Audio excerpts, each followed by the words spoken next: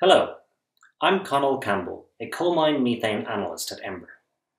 Over the next few minutes, I'm going to outline how the European Union is taking action on reducing coal mine methane emissions. During COP26 in Glasgow last November, we highlighted that the short-term climate impact of coal mine methane is larger than the EU's entire CO2 emissions. At the same conference, over 100 countries representing over 70% of the global economy, signed up to the Global Methane Pledge, thus promising to cut methane emissions by at least 30% by the year 2030. In December, the European Commission proposed new legislation on methane, and the coal sector is in focus. After years of getting less attention than oil and gas, even though coal is approximately as methane intensive as those other fossil fuels, the EU is proposing action along three main themes. The first strategy proposed to tackle coal mine methane is measurement, reporting and verification.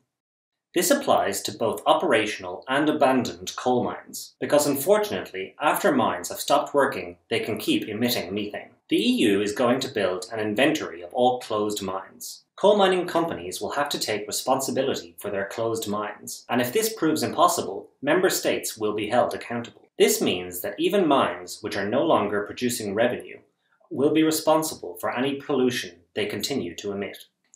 The second theme is mitigation of methane at operating mines.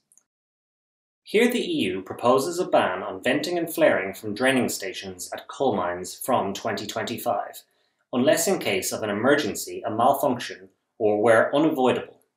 This is very notable since unabated venting and flaring of methane from draining stations as a routine practice is careless behaviour when you consider that this gas could be used.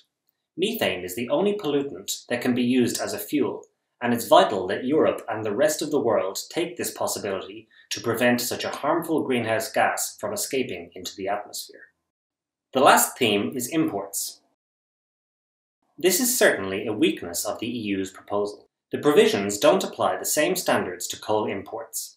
This means that, for example, hard coal mined in Russia and potentially with worse methane output won't be put on the same path to monitoring, reporting and verification as coal mined in Poland.